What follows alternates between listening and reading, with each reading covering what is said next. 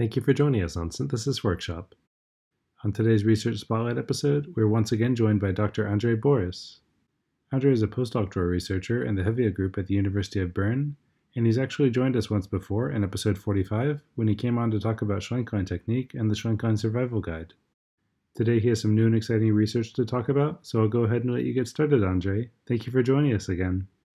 Thank you for the introduction, Matt, and for the opportunity to present some of my postdoctoral research from the Cowley group on the Phospha-Bora-Wittig reaction. Phosphaalkenes are compounds with phosphorus carbon double bonds, and these are isoelectronic to alkenes and imines. Unlike imines, however, in which the highest occupied molecular orbital is a nitrogen lone pair, the HOMO in phosphaalkenes is a PC-pi bond, meaning these are in fact more similar to alkenes. Phosphaalkenes started off as laboratory curiosities, but have now found a range of uses, including as ligands for transition metal catalysts, in functional materials, or as monomers for main group polymers. With these growing applications, it is important to develop new synthetic strategies to access known and novel classes of phosphaalkenes.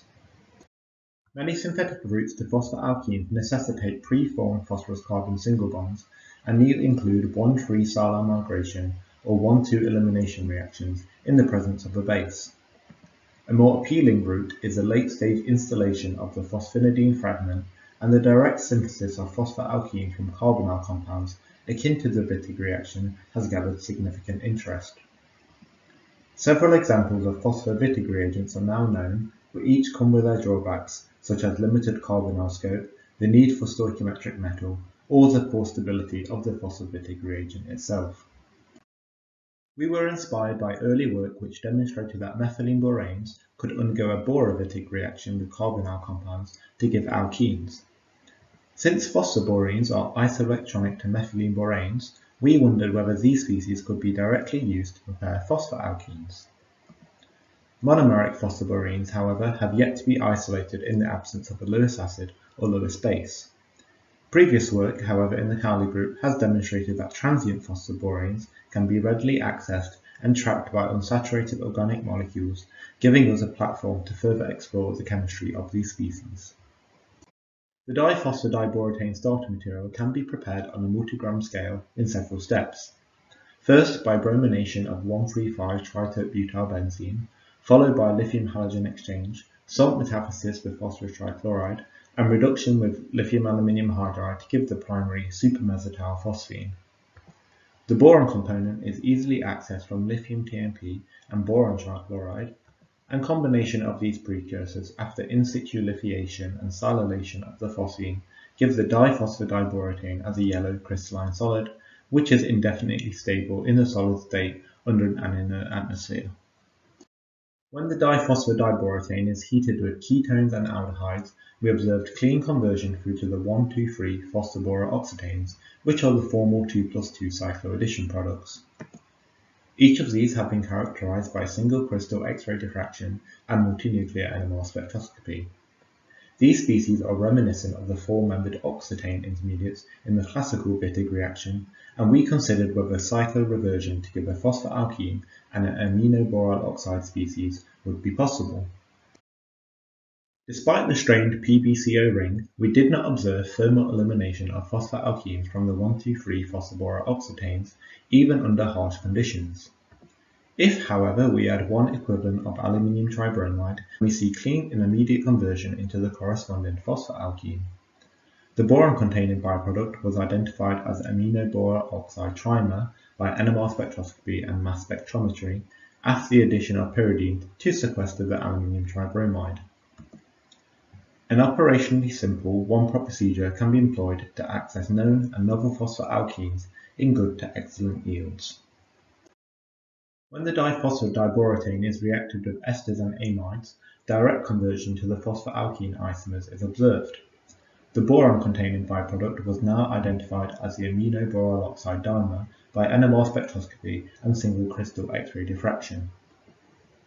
When monitoring the reaction with ethyl acetate by NMR spectroscopy, we can observe signals in the phosphorus and boron NMR spectra consistent with a transient Phosphabora-oxetane intermediate. Known and novel compounds can again be prepared in good to excellent yields, and this is the first example where phosphoalkenes can be prepared directly from esters and amides. DFT calculations were performed to understand the mechanism of the transformation and the different reactivity between aldehydes and ketones versus esters and amides. The first step is the dissociation of the diphosphadiboretane into the monomeric phosphaborene. Phosphaborenes have orthogonal PB and BN pi systems and therefore exhibit both nucleophilic character at phosphorus and electrophilic character at boron. We therefore consider two main pathways, namely the formation of a betaine-like intermediate by the attack of phosphorus at the carbonyl-carbon, or coordination of the carbonyl-oxygen to boron. We could not locate a betaine-like structure as a minima and instead found that the phosphaborene and acetone first form a coordination adduct, which is labelled as intermediate 2. During the early transition state 2, we observed lengthening of the PB and CO bonds.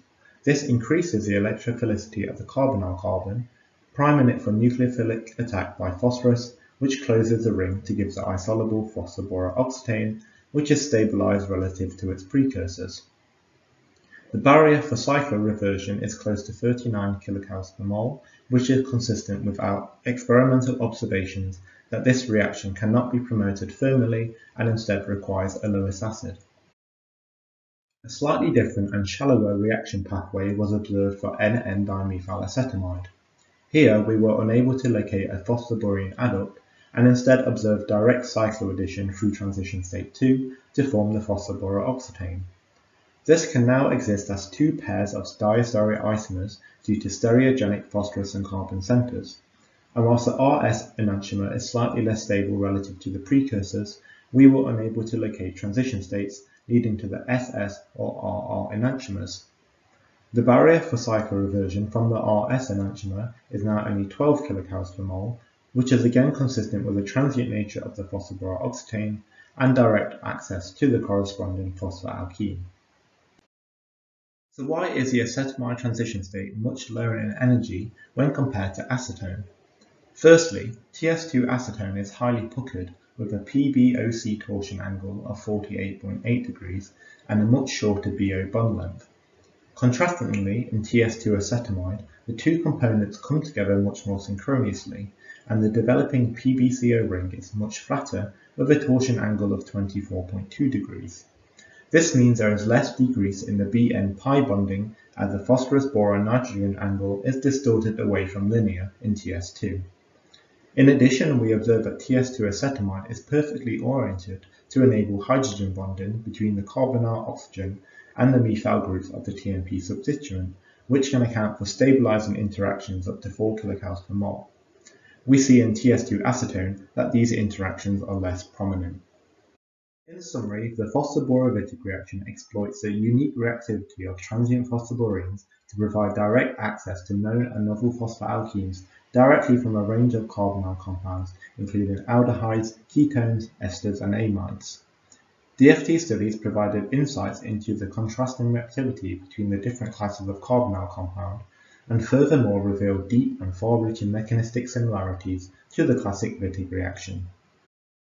That leaves me to thank Dr. Michael Cowley for his guidance and with the computational studies, and to the rest of the Cowley group, especially to Ella Rice who helped me with this project.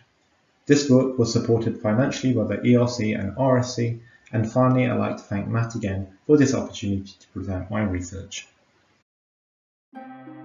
Thank you for tuning in for this Research Spotlight episode, and thank you very much to Andryj for coming on again to talk about your work. If you enjoyed the episode, you can support us by subscribing and telling your peers about this podcast, and feel free to send us any questions or comments you have.